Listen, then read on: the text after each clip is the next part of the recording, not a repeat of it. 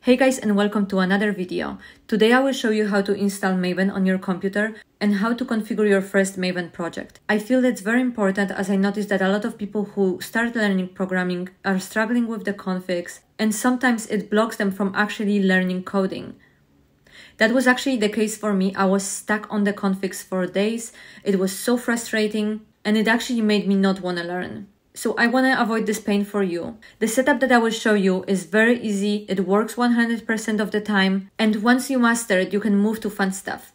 This video consists of 3 sections. In the first section, we'll download Maven on your computer. In the second section, we'll set up environment variables. And in the third section, we will configure Maven project in IntelliJ IDEA. Step 1 and 2 you need to perform just once and you are done.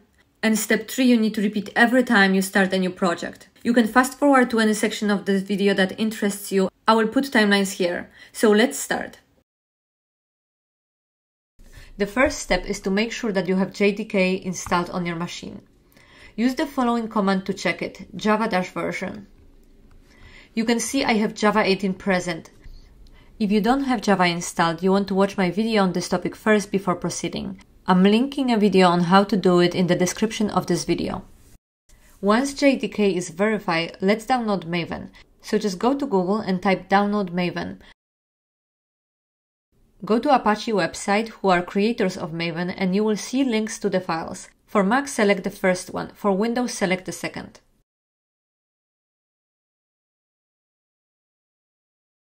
Once it's downloaded, extract files to your location of choice. I will move it to Applications. And let's copy bin directory.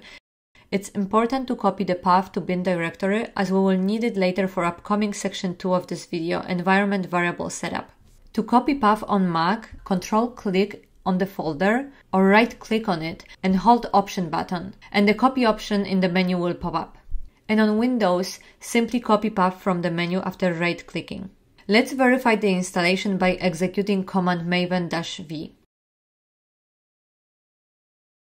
If you see the message command not found, don't worry. It's because we didn't set up environment variable for Maven, and this brings us to the section 2, setting up path variable for Maven. Path variable setup process is the same for Windows and Mac when you use the terminal. For Windows, you can also set it up through the system settings, but we will not be covering it in this video. Like I said, the method that I will show you works for both. So once you learn it, it doesn't matter what operating systems you're gonna have. Run the following export command, pasting your bin directory. And after that, try again maven-v command. If this did not work, it means that the bin directory that you pasted is not correct, so please go back to the folder where you unpacked Maven and double check. If this worked for you, copy the entire command that you just ran and we'll permanently save it in a configuration file. Now, how to find config file? First, run the command.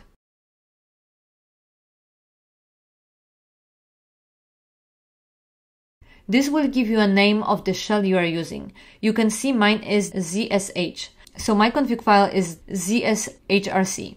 If you got bash, your config file is bashrc. Run the following command, pasting your config file. This opens our config file. Move all the way to the bottom and paste our initial export path command with bin directory. Ctrl X to exit and save. And one more command to apply changes. Now when you run maven-v command, it will work. You are done with section 1 and 2. Remember, it is a one-time setup and you will never need to do it again, so you may forget about it now. And if you need it in the future, you can come back to this video. Now let's move to the section 3, which is setting up Maven project in IntelliJ. This step needs to be repeated for every new project you are creating. So we are in IntelliJ IDEA. We go to the new project, select Maven project, and archetype quick start.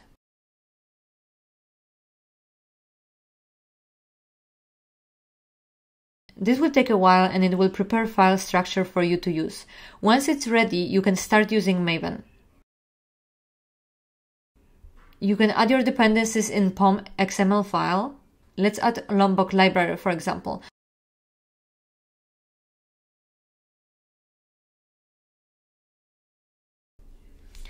Let's run sample program. It defaults to hello world. We can see that it works. Guys, that's all for this video. As usual, I hope it was useful for you and see you again soon.